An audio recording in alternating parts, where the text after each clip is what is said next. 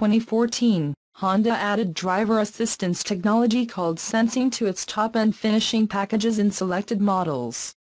The system is part of the automotive's plans to bring sensing to all its vehicles by the year 2022 and perfect cars for 2025.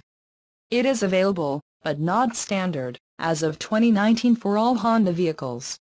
This year, however, the company will include sensing safety features for all equipment levels of the Civic sedan and coupe.